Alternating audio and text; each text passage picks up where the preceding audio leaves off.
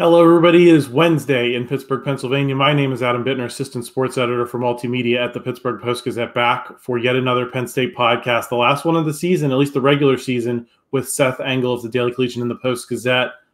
Seth, lot to talk about regarding the quarterbacks and some of James Franklin's comments about Manny Diaz, recruiting. A little more action-packed than I expected this last weekend to be for this team, especially going into the holiday.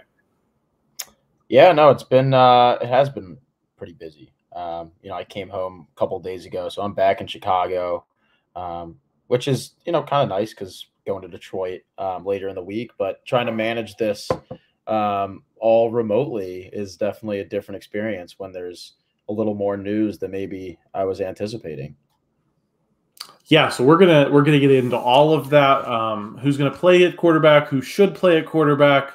But before we do, just want to thank our sponsor for this episode of the podcast and all season, Voodoo Brewery in State College, just in time for the change in weather. The crew at Voodoo Brewing in State College, located right off College Avenue at 201 Elmwood Street, has launched their new seasonally inspired line of cocktails, including the crowd favorite hot spiked apple cider. And that's not all. The State College Pub's new permanent kitchen is now open. The kitchen is now owned and operated by Voodoo Brewing Company and will feature the elevated pub fare made famous at their other Voodoo locations. They will also continue to offer items like the lobster roll and crab cake sandwich that have become synonymous with the State College Pub.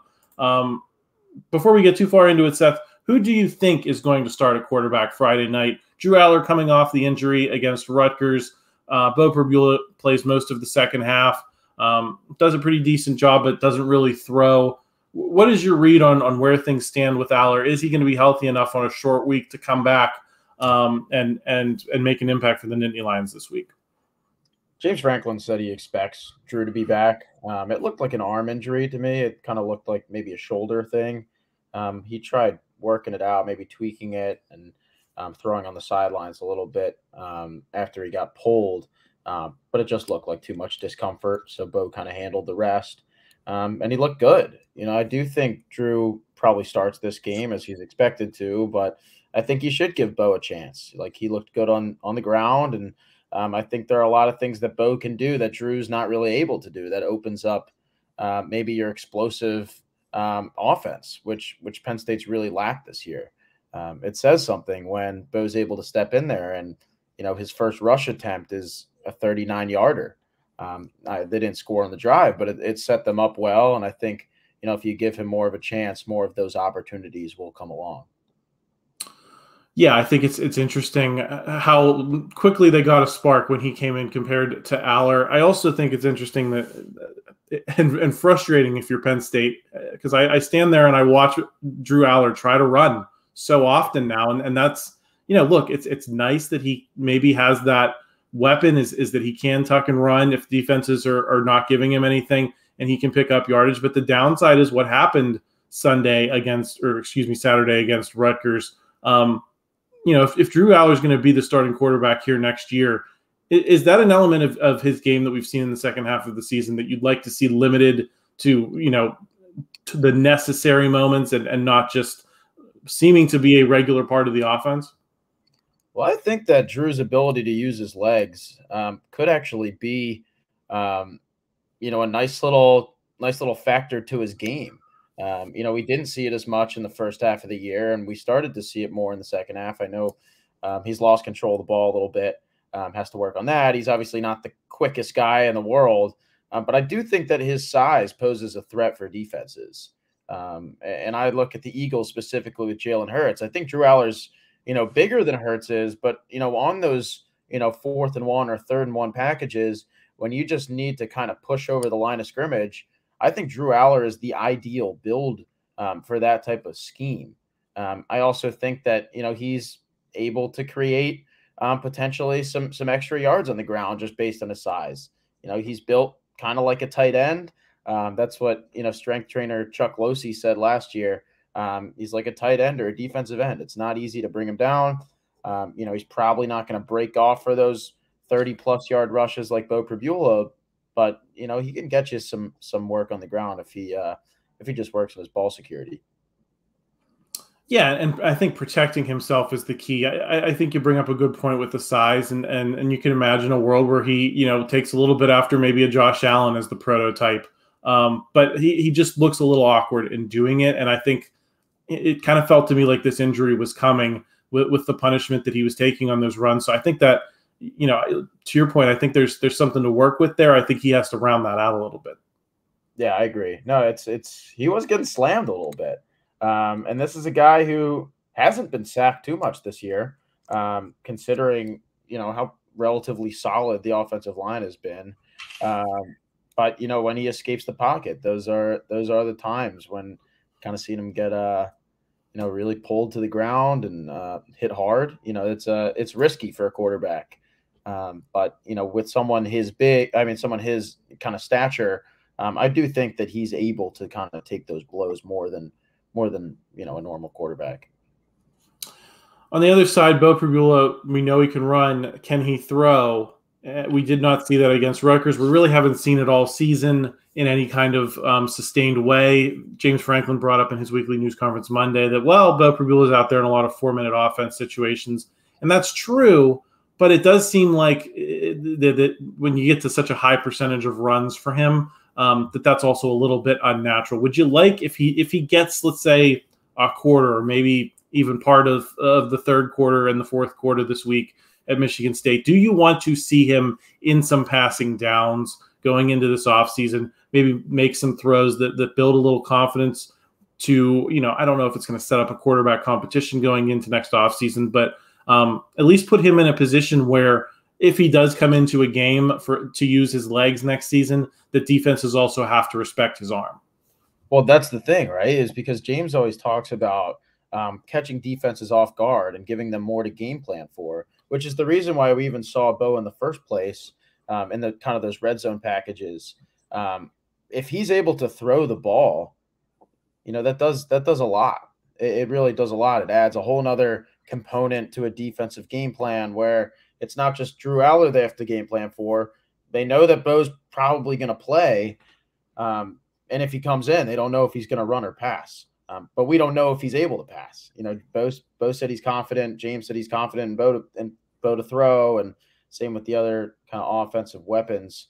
But we haven't seen it. It's only been 8 pass attempts from Pribula this year. I would like to see, a little bit of what he can do, especially if, Allar is maybe a little banged up. They want to get him out early, depending on what the score looks like. But yeah, I totally would like to see Beau throw the ball. Does that involve him possibly playing when it's not like a 2, 3, 4 score game late in the game? Would you like to see him in kind of what we saw against Rutgers this week, where Penn State had some level of game control? I don't think that you felt like Penn State was in a ton of imminent danger from Rutgers, but the game was close enough that, Rutgers hits a couple plays, they're back in it, and Beau has to win the game. Would you like to see him in those, weightier spots earlier in the game than in a blowout where, you are just kind of trying to run the ball to get out of there, without a whole lot of injury and move on? Yeah, it kind of goes back to what we were saying before, is that he just brings a spark that I don't think Drew is able to bring. So when you're struggling to create explosive plays, that's a guy that is capable of breaking out for a 30-plus yard rush. That Drew can't, and that, the running backs haven't been able to do consistently either. And, in the pass game, it hasn't really worked as well. And, so many of these 3 and outs have been, pretty frustrating for this team. That kind of just wants something to break open a drive and create momentum. And I think Beau, in limited fashion, has shown that he is capable of doing that. But, my question is just, if defenses know he's going to run, how is that going to work long term? I agree. Much more quarterback talk to come here between now and the bowl game. Seth, I want to get into the NFL guys because, or at least the possible NFL prospects on this team. I think you tweeted yesterday that Tyler Warren and Chop Robinson were both non-committal about whether they'll be back at Penn State next season. I think I saw a comment. I think Johnny McGonigal, our former Pitt beat writer here at the Post-Gazette, tweeted that Chop Robinson wanted a picture with his sign at Beaver Stadium the other day because it might and very probably might be his last game. What is your read on who's staying and who's coming back among those underclassmen as we go into this last into this last weekend with bold decisions looming about whether those guys are going to play in whatever bowl game Penn State makes it to or not. Yeah, I mean, when it gets to this point where there's one more game of the regular season, it's about the time when you start asking the question, have you thought about it at all? And most, if not every time that they're asked, these players are going to say they haven't thought about it, which, probably isn't true, that they don't have a decision yet. So, when it comes to Tyler Warren and Chop Robinson, obviously they didn't, address their decision at all, but a decision will come sooner rather than later. And I think especially too with them potentially going to a bowl game that isn't, I know it's probably going to be a New Year's Six, but the fact that it's not a playoff game or, a game as prestigious as the Rose Bowl, I think that kind of might mean that there are more opt-outs than maybe we saw last year. But I do think that, right off the bat, the two guys that I think are, definitely going to declare for the draft are Chop Robinson and Olu Fashanu. Is there anyone else that you're intrigued about that you think is on that borderline that you're curious to see what decision they make? Yeah, I think Kalen King is probably going to declare as well. The interesting thing with him is that this was a guy that was almost a surefire first-round pick at the beginning of the year, and since then has kind of, dipped. When it came to, facing off with Marvin Harrison Jr., he struggled, and then when it got to later in the season and he was getting more targets than he was in the first half of the year, like he just didn't look as good as he did last year. And last year could have been a product of the fact that Joey Porter Jr. was getting all the targets, or that Joey Porter Jr. wasn't getting the targets. So Kalen King was kind of matching up with these number 2 wide receivers and really dominating them, which still says something about his game. But if he wants to be, a true star, like scouts maybe thought he was going to be at the beginning of the year, there might be a little more that he has to show. Do you think NIL can play a role in marginal guys like that? I shouldn't say marginal. I think Kalen King is going to be drafted and probably drafted in a pretty decent spot, make a decent amount of money. But if you're not in that first round, I think it becomes a harder decision. Do you get the sense that could make a difference? Because I've been watching a lot of college basketball early in the season here, and I've been very proud of how many players I know from last season, because a lot of guys have started to kind of stick around in that sport. Do you think the math is going to start to change for those maybe projected second, third, fourth, fifth round guys, where maybe staying another year in college could benefit them and not cost them in the way it did when there was no NIL in play? It could. It definitely could. Because these guys are probably making a lot of money. If you're a star player at your college, you could make maybe upwards of $1 million sometimes. And if you're a low round pick, like I know every year there are these quarterbacks that are kind of stars in college, right, at their respective schools, and they're always projected pretty low. Like scouts just don't see them having an NFL future. For guys like that who are, mid to low level of the pack, I think that maybe an extra year, if they have it, could be good, just based on the NIL opportunities. And but when it comes down to it, I think if your stock is high enough for you to potentially carve out a multi-year deal and carve out a future in the NFL, I think you have to take that.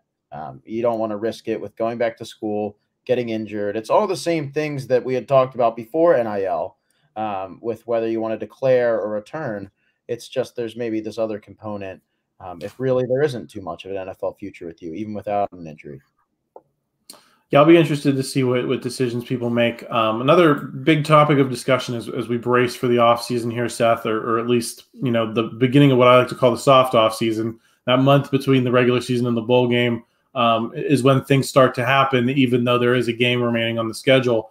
Manny Diaz's future has come up in a lot of places as defensive coordinator. I know James Franklin spoke about it. His news conference basically said it's similar to Brent Pry. Manny Diaz is going to wait for a plum job to come calling and not just go anywhere to take a job just to move up from defensive coordinator to head coach, but a place where he feels like he can thrive. Do you see that opening on the horizon for him this offseason? there are so many head coaching jobs out there right now. Like, this is the offseason, then it seems like every program is kind of, cleaning house. There's a lot of changes coming to college football next year, and a lot of struggling powerhouses who need someone new and someone defined. And I think Manny Diaz is just a guy who's really attractive for one of those positions where, he's been a head coach at the Power 5 level, and he's also been a very successful defensive coordinator at a powerhouse school. I think that those two things kind of combined for a perfect resume when looking for a new head coach and giving him another chance. I just don't think that, Miami was the place for him to thrive. But I think that if he's given a good opportunity that makes sense for him, I think there's a lot that Manny Diaz could do as a head coach. And I would be surprised if he returns for another year just because of how much he's proven himself. He's done so much the past 2 years. He's taken what Beau Pribula built and taken it to another level, really. And Penn State's defense has been, one of, if not the best defense in the country this year. Are there any openings on the board that intrigue you for him? Texas A&M is going to probably get whoever they want. They got the deep pockets. Syracuse comes on the market this week, firing Dino Babers. Is there a job that you look at and say that could be the fit that if I was Manny Diaz, I'd really like? Not yet. I mean, there really isn't. I see there were some rumors with Mississippi State. That didn't make sense at all. That's a really hard school to coach. Like, it's got to be a lot easier than it was at Miami for him to find success there, because that's a hard school to come into. Like I said before, Mississippi State's really hard. But there's so many kind of changes on the horizon right now. Like, it seems like there's a new kind of bulk of firings every week now, probably starting 2 weeks ago. So something's going to pop up that you go, oh, okay, well, that makes sense for Manny Diaz, and he's going to be like the number one candidate for that. But then, with more firings, that means that Penn State has more of a pool to, replace him as well, and then to replace, their offensive coordinator. But if Manny Diaz does leave, this is a very, very interesting offseason for Penn State, having to potentially replace, both coordinators, which is something I can't remember the last time in an offseason that they had to, replace both of those guys. Yeah, I think that'll be an intriguing storyline to watch. Seth, we're getting into also some other topics that came up in the news conference.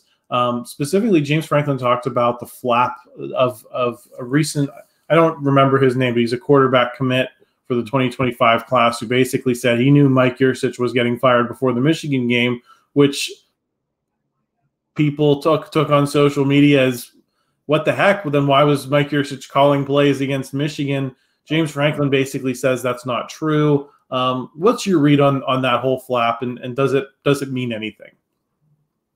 Yeah, it's weird. It's definitely weird because this is a kid that told two outlets that, James had informed him of Mike's firing before it happened. It was The Athletic and Penn Live, and basically he came for the Michigan game, and he went to a room and he saw James Franklin in there and he saw Danny O'Brien in there, and Mike Yurcich was nowhere to be seen, which is odd. Considering, he was at the time the offensive coordinator and quarterbacks coach. This was like his primary recruiter was not in the room. So very odd. James, obviously, like you said, debunked it, said this isn't true. I can understand how, maybe a young kid could read that and read the signs. But James basically said he would never do that. But I don't know.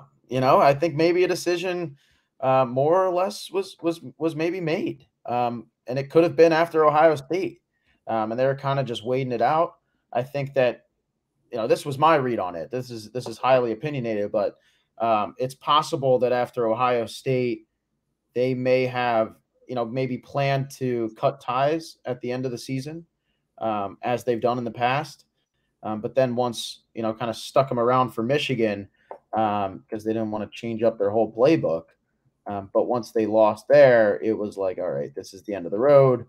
2 losses, not going to the playoffs. Why don't we start fresh and get a head start on the hiring process, which is smart to me, but it's interesting. I don't know. That's what I think the plan probably was, but I can't speak to that fully. Yeah, and I think, if that was the case, then people have a right to be furious that you had a guy. Not only did you have a guy calling plays against Michigan that you didn't intend to keep around, but you had a guy calling plays against Michigan that you openly said after the Michigan game wasn't on the same page with you. And in a game of that magnitude, you can't have that. I mean, that's unacceptable. Management, especially from a guy in James Franklin who fancies himself, and many people consider him a kind of CEO coach. Those are the things that you don't get wrong if you're a CEO type of the guy who knows how to manage. So we may never know, but I certainly understand why people were upset about that. Also in James Franklin's news conference, Seth, on Monday, he talked about how he thinks Nicholas Singleton has improved this season, is better now than he was a year ago, even though the stats really haven't been there. Where do you come down on that? I look at Nicholas Singleton and I say I've seen holes this season that he did not get through with the same intensity that he did last season. I don't think he's better. I don't think he's dramatically worse. Maybe there are parts of his game that are a little bit more well-rounded than they were a year ago.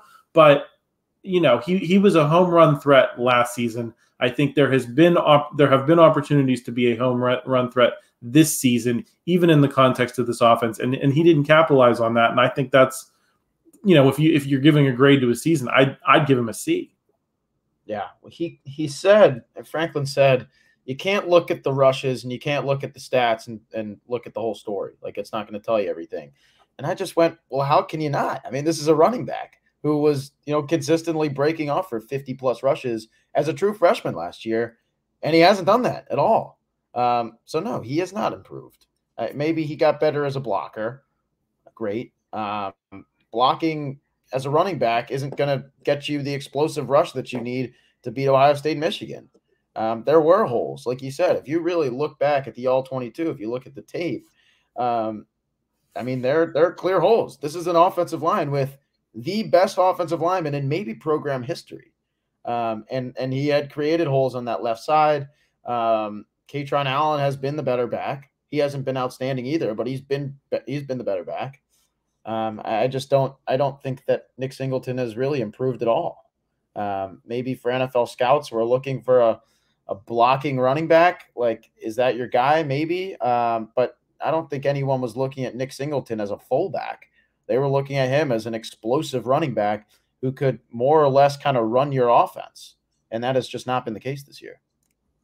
Yeah, and look, I think if we're talking about the NFL level, maybe I could see some merit to what James Franklin's talking about. At the college level, if you're the type of athlete that we thought Nick Singleton was, you dominate a lot of the teams Penn State played this season. And you do look explosive. You do not average like plodding around the 4 yards per carry mark. I mean, that's maybe a good NFL running back. It's not a good college running back. And so, I don't know why he kind of went out on that limb. Maybe he frustrating season for him and do what he's talked about a couple of times is not creating division in the locker room through his public comments. So, I mean, if that's what he's got to do to keep everyone happy, more power to him. I don't think the explanation made a ton of sense, to the point that if I was Nick Singleton, I'd kind of be like, I don't know if you really stuck up for we wouldn't be having this conversation if James Franklin didn't give that explanation. And I think that's kind of the problem, don't you? Yeah, the fumbles have been a problem too. It's not just because he's saying you can't just look at the rushes. I'm like, you really can. Because the rushes have been you're a running back. That is your primary job. Your primary job is not to be an offensive lineman. It was really head scratching to me, and he's not holding on to the ball well. I think he has 3 fumbles now in the year. Everything has regressed, in my opinion. Maybe not as a blocker. Maybe there's some other little tweaks to his game that have been impressive, but nothing that stands out as much as a 70-yard touchdown rush. Seth, want to talk a little bit about the possibilities with the bowl game. Penn State is in position for New Year's Six Bowl as of now at number 11. They're right on the edge, so I think they're going to be rooting for some chaos this weekend. The right kind of chaos. The teams around them that they want to lose. I don't think you want Oregon State to win, for example, against Oregon, because I think that might vault them back over Penn State, and I think Oregon would stay ahead of Penn State, so then Penn State might drop down to 12. But you know what I'm talking about. Barring like bad things, I think Penn State's going to a New Year's Six game. Do you see any realistic possibility beyond the Peach Bowl right now? ESPN's been saying the Fiesta Bowl. They had both of their guys projecting this week. Fiesta Bowl against Oregon, Fiesta Bowl against Washington. I read that and said, no way. I mean, those are two teams that are going to be conference teams next year. Washington, they played in that game in 2017. You're going to tell me we're going to have a rematch at the same bowl game 6 years later? I mean, usually the playoff committee avoids that. That's why sometimes I wonder if these guys are a little bit lazy in picking some of these games, because I looked at that and said, no, you're not going to and Penn State and Washington play next season too. It's like it didn't make sense to me. And then you look at the Orange Bowl. I don't think Penn State's going to be in position to get that because that bowl is a little weird. It's the highest ranked non-playoff, non-Sugar Bowl SEC or Big Ten team. I think Alabama is in that spot right now, so I don't think Penn State's really in the mix for the Orange Bowl, and they were in the Cotton Bowl 4 years ago. All signs kind of point to the Peach Bowl here? Yeah, Peach Bowl makes the most sense. I think the opponent's really the question, and I've seen a lot of different maybe outcomes of this. You know, I've seen Ole Miss pop up. I've even seen some Alabama, but then I've also seen Tulane, which you mentioned the Cotton Bowl, like that matchup. If it's Penn State and Tulane, like that is Penn State Memphis again, which sucked, you know, more or less. It was, I think viewership was at an all-time low. No one really cared. I think that one of the benefits of a New Year's Six Bowl is if you're able to win, that really does boost confidence for the next year. Like winning the Rose Bowl obviously boosted some momentum. I don't think that winning a Peach Bowl over Tulane does the same thing. Not even close. So to me, I mean, if I'm Penn State, win or lose, you know, I'd want, you know, a good program. I'd want an Ole Miss. I'd want an Alabama. But it does look like the Peach Bowl as the most likely landing spot at this time. If you're a Penn State fan and Tulane in the Peach Bowl is the only New Year's Six path available to you, are you maybe going into this weekend rooting for some chaos to maybe drop you down, quote unquote, to the Citrus Bowl, where maybe you draw a higher ranked team, you know, maybe I don't know, Ole Miss, a Mizzou type of situation? Would you rather be in the Citrus Bowl, even though it doesn't have quite the cachet of the New Year's Six? No, I think you'd still want to be in a New Year's Six. It just kind of sucks the way it plays out, where it might have to be Tulane. Where it might have to be, you know, a group of five like that. But I think that the New Year's Six pedigree is still important, especially for Franklin's resume, where he's able to pull that out and just be like, hey, I've been this consistent for this long, which, you know, is impressive. You know, he hasn't done everything. He hasn't gone to the playoff. There's a lot he really hasn't done. He's beaten Ohio State one time. But I think that making a New Year's Six still shows that you are, you know, at the top of the greats in college football. Like Penn State, you don't want to drop further. You want to be where you've kind of been, if not above that. And that ship has sailed to kind of join the elite threshold. But, you know, you want to stay as much as you can above the greats of college football before, you know, this very unique year in 2024. Yeah, I think end of the day, you do prefer to go to a New Year's Six. I think, you know, the Peach Bowl is a place Penn State's never been, so I think you'd get some interest there from the fan base. But then again, I always misread what people usually want, because Penn State fans almost always just love to go to Florida. I think they didn't go to that. They didn't go to that Cotton Bowl against Memphis, and then a year later they were in like the Outback Bowl, and it was packed because Penn State fans love the beach. So we'll see how that shakes out. Seth, before I let you go, are you sad to see this Michigan State season-ending, bizarro, kind of ironic rivalry going away with, like, I feel like the Land-Grant Trophy has kind of become like, you know, one of those weird, quirky college football things that people love. I don't think it's a real rivalry, but there was still something a little bit more to this game to end the season with. I, for one, I'm kind of sad to see it go, just because I felt like it was a great way to end the season for Penn State. Yeah, always weird, always very weird. More fun when Michigan State was actually competitive. Those years have kind of dipped away, but that trophy is it's really interesting to see it up close. It's way bigger than I think you'd realize, and the players love it. There's always a big party kind of centered around it for whoever wins. I know Penn State's claimed it the past couple of years, but this is it's a fun game. It's a weird game. It's going to be at Detroit's Ford Field where the Lions play, so I'm looking forward to that. It should be at a neutral site. It should be a pretty fun matchup on Black Friday, which kind of makes it even weirder.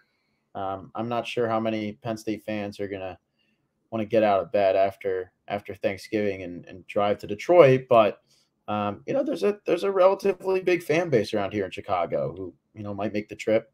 So we're going to do that in the morning, and I'll see the Landgraf Trophy at night. Yeah, should be an interesting game. So Seth, enjoy this, your last regular season game of your college career. Congratulations on yet another season, and we will talk to you during bowl season here. Coming up to the actual end of the 2023 campaign for this team. Awesome. Thank you, Adam. Thanks, everybody. Talk to you again next week.